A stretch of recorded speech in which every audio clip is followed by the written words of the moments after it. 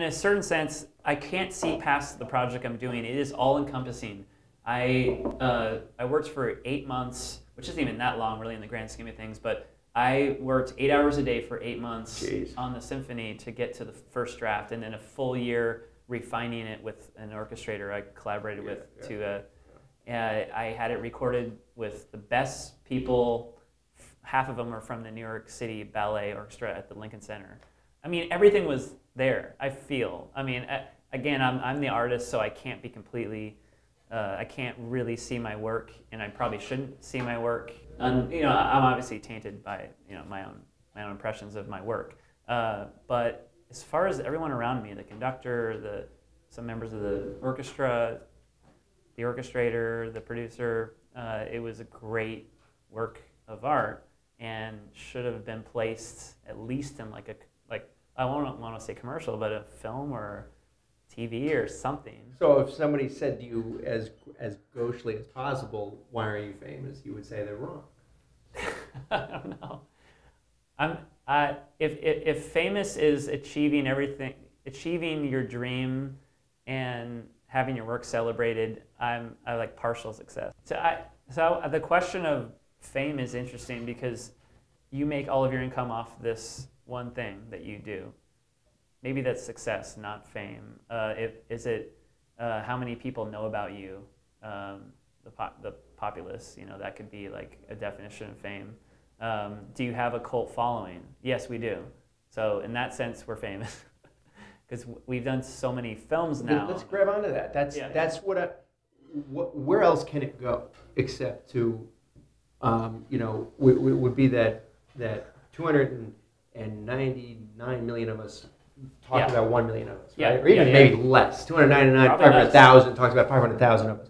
Right. And now I think we're quickly getting to 290 million talking about 10 million of us. Sure. And so where can it be in 20, 30 years, except that it's, you know, getting close to like 75, 25 or something. Yeah, you're right. So how else can we define it? And that's the big joke of this whole thing that I'm saying is like, how else can we really define it except terms like cult following, terms like being able to support myself, terms like being able to wake up and do what I care about every day. And being able to, like we said in the beginning, keep what's sacrosanct and balance that with some element of worldly capability. Right. Well, in a sense, we didn't survive the internet age, even though we're not old. Our films were on actual videotape and actual video stores all around the country, and we had people sending us pictures of like displays that we saw displays. What year? The first feature was 2005. It was actually two things were distributed in 2005. Our first feature and a short film collection, and people like would contact us. I had a friend who visited Vietnam and Cambodia, and our film was prominently displayed with Hollywood Films in the video store. It had been translated into like 4 languages. Bootleg. It was a bootleg, but it was incredibly beautiful bootleg. It had a new cover, new DVD art.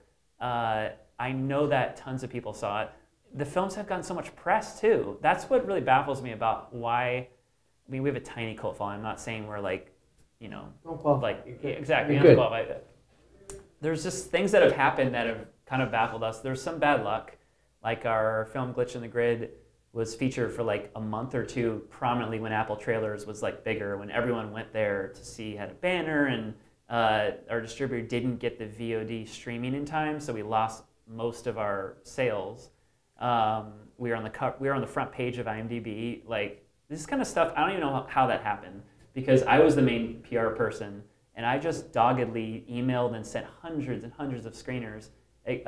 Our film Imagination got reviewed by 60 critics.